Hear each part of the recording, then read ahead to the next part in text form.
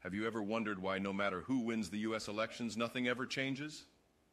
The rich get richer, the government grows bigger, taxes go higher, more and more freedoms are taken away. America starts more and more unnecessary wars. Politicians become multimillionaires. Small businesses go bankrupt. Demonic perversion and propaganda gets shoved in your face 24/7.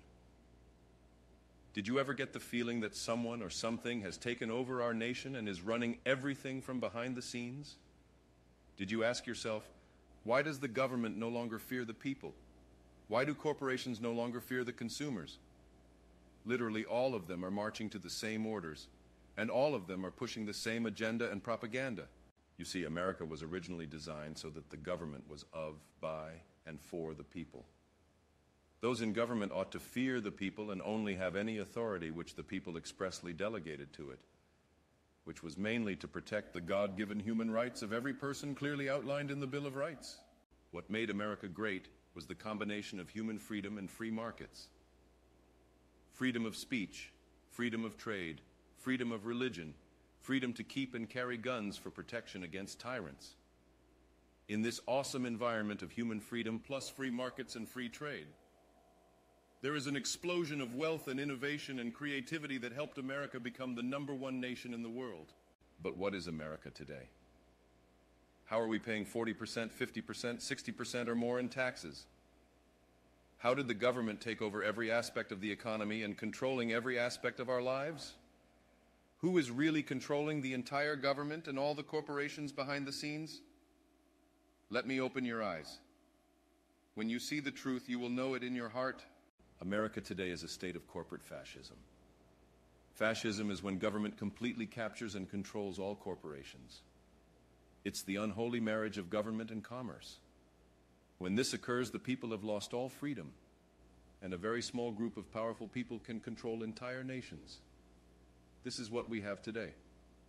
So how did this happen? And who is behind the scenes controlling everything?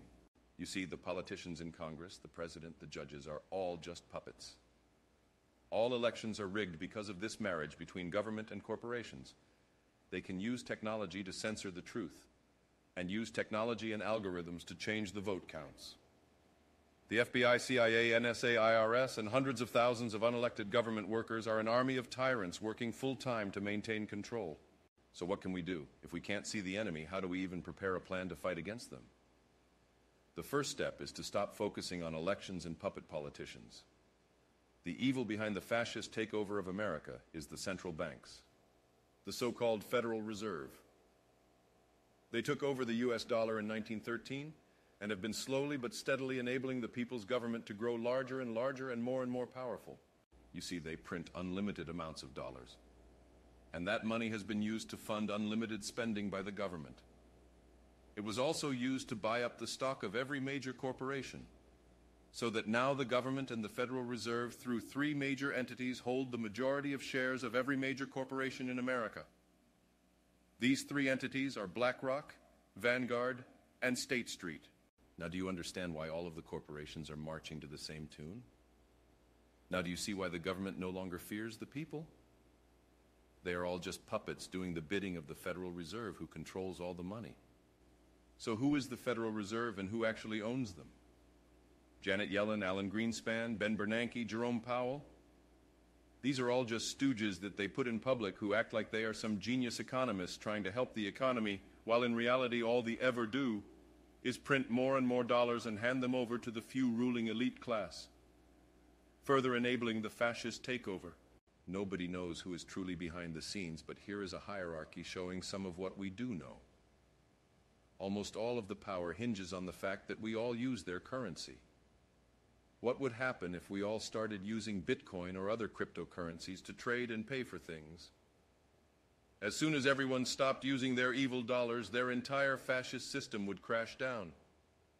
You see, they want a great reset into total fascism and the CBDC, but we are about to give them a great reset of our own. It's time to destroy the un-American central bank fascism and reset the entire government back to 1776 levels, Constitution and Bill of Rights.